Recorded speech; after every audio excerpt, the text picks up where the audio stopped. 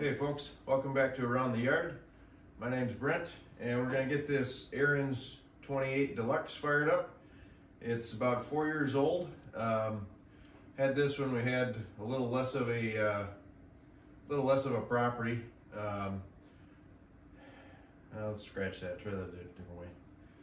Hey folks, welcome back to Around the Yard. My name's Brent and this morning here we're going to get the Ariens Deluxe 28 track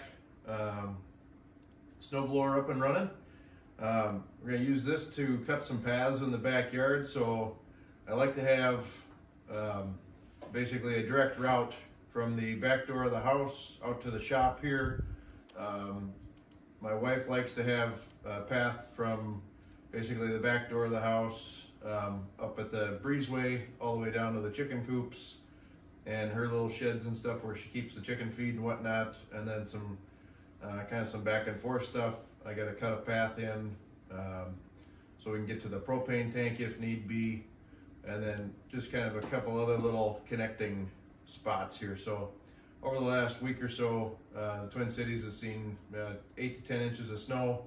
We probably have a foot or better on the ground, so it kind of takes a little bit out of you, I suppose. So anyhow, this seems to work pretty darn well in the past. Just figured I'd kind of give you guys the once over on it. It's got a manual chute rotation. It's got what's it, 5-6 speeds forward, 2 speeds reverse, and then lever operated chute control. So also has the heated hand grips, which they're kind of nice. Day like today, it's about 0, maybe a couple degrees below 0, so that helps. This does have a plug-in electric start option. The motor, I'm not sure what this is. It's got Ariens tagging on it, but it's a 12.5 torque foot-pounds or something like that is what it's rated. There we go. All right, so in addition to pull start here, we've got gas valve on and off, ignition on. This is the choke. The gray is the throttle. So once this thing fires up, you back off this red, and then it's staying at high idle or high output. And then down here, there's a red bulb, which is your primer for your carburetor. I usually press this half a dozen times till we're leaking gas, and then know the carb is full. And then there's a red button over here. I got the lead plugged in.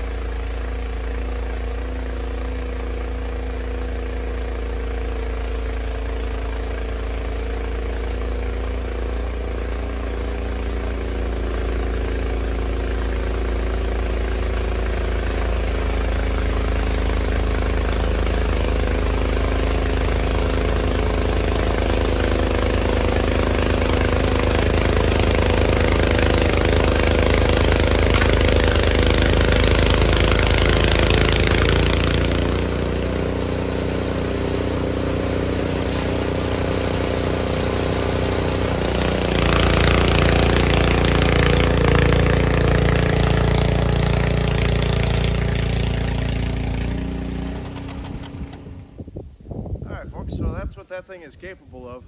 28-inch cut on tracks. Went around to the back door, went up the hill, no problem. Put it in reverse, back down the hill, didn't get run over by it. And I was able to kind of come down through the middle of the yard here. So that's kind of the loop that we make.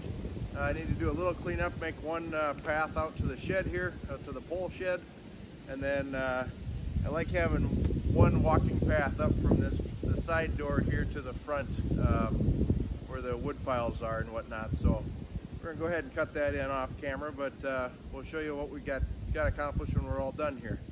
If you haven't already, please consider subscribing to the channel. It really helps us out. Also, please leave a comment down below. Let me know what you think of the Ariens 28-inch Deluxe. I know they've changed the track design.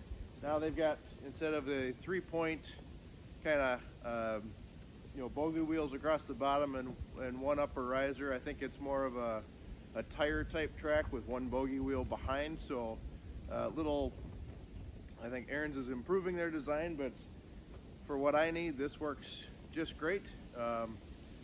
We got way too much driveway to even consider blowing it out with this thing, although it'd make kind of a fun time lapse, probably take an hour, maybe someday. If you guys want that video, give me what, 10,000 likes or something? No. Anyhow, we're gonna get back to work here, and appreciate you watching. Yeah, like, comment, and subscribe. Thanks very much, and have a great day around the yard.